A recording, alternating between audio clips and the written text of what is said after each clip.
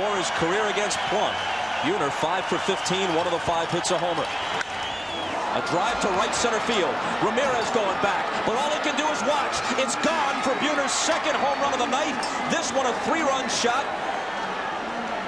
He puts the error in right field behind him, and he puts the Indians behind by 3 in the top half of the 11th.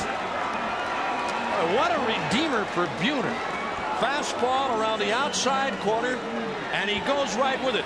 You know, earlier in the game, Bob, and in talking tonight about Buhner with Lou Piniella and some of the other Mariner players, he's got the kind of power that he can take you deep the other way. I mean, he's not the kind of a guy who's going to hit you to left field or left center all the time. He can take you deep to right center. And when that ball was hit, Lofton just turned around and watched it go.